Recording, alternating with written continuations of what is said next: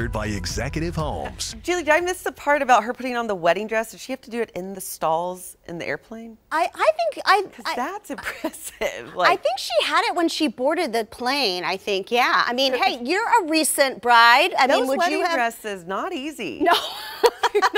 But she had all those passengers to help, right? They did. I'm surprised they didn't pass out any peanuts. Yeah, you think so? You know. Yeah, for sure. But at least they had their hands on a donut for the wedding cake. So at least so they're cute. Making do. Thankfully, they weren't flying yesterday, Julie, because there was a lot of turbulence going on. And we're dealing with just some remnants right now. No severe threats, as you could see. You're looking at probably this green shading just off to the north of Miami, near the Joplin area. That's indicating some flash flood warnings, because as this front did push through the overnight hours, it did dump a lot of rain in a short amount of time. In fact, it was very brief, but check out these rainfall totals in this short amount of time. Closer to ½ an inch over in Bartlesville, Bristow. Wow, you're looking closer to almost about 3/4 of an inch for you guys. Sallisaw not getting quite as much, but that's okay. You guys have seen more rainfall. Really needed it to some of our westernmost counties, and that's what we were able to tap into. Saying goodbye to that shelf cloud as we are dealing with cooler temperatures and a clearing. That is some great news to get our Saturday going. Downtown camera at this time. This is all part of Wade's RV Weather Camera Network. We're so happy to have you with us this morning. 59 degrees. Tulsa, we are at 76 degrees. Believe it or not, as the system was passing through, meteorologist Brandon Woolley was here with me. We were watching these numbers, and they were on the uptick about 4 a.m. 76. Now we're down to 59, so that's showing you just how big of a drop those temperatures are. West winds about 11 miles per hour. Dew points in those 50s. I do expect those dew points to come down into those 40s this afternoon. So what does that mean? It's going to feel pleasant out there, but we do have temperatures that will be climbing into the 70s later on.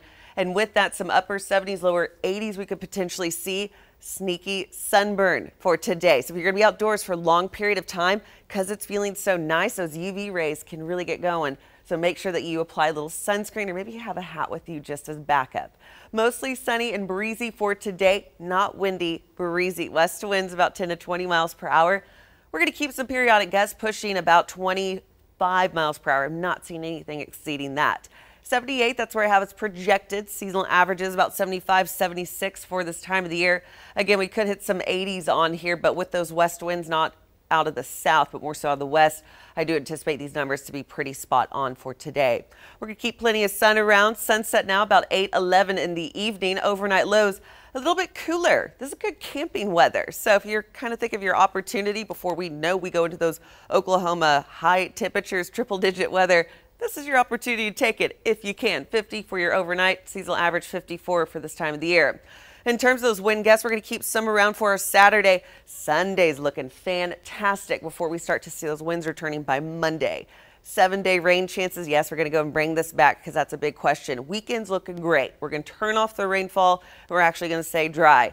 Monday, we're going to see a spike in that increase. We do have some strong to severe storms, and we're going to keep this active weather into midweek next week. Check this out. Already severe outlook for Monday. So this is day 3 on that Storm Prediction Center.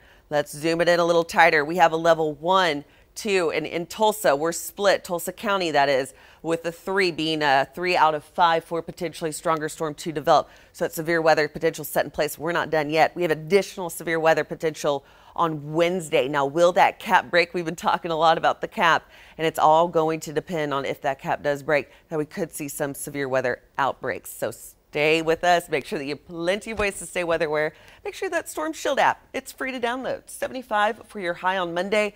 Temperatures really leveling out, remaining close to those seasonal levels in this extended planner. Julie, I know you love that. And guess what, Julie? I can't wait to extend this out Friday, Saturday, Sunday, Monday, all the way out that 10-day forecast. Mother's Day on Sunday. Yes, and Annie will be celebrating her first Mother's Day with that little baby cooking in like your a Mother's tummy. Day of a half. Can I do a half day? Sure.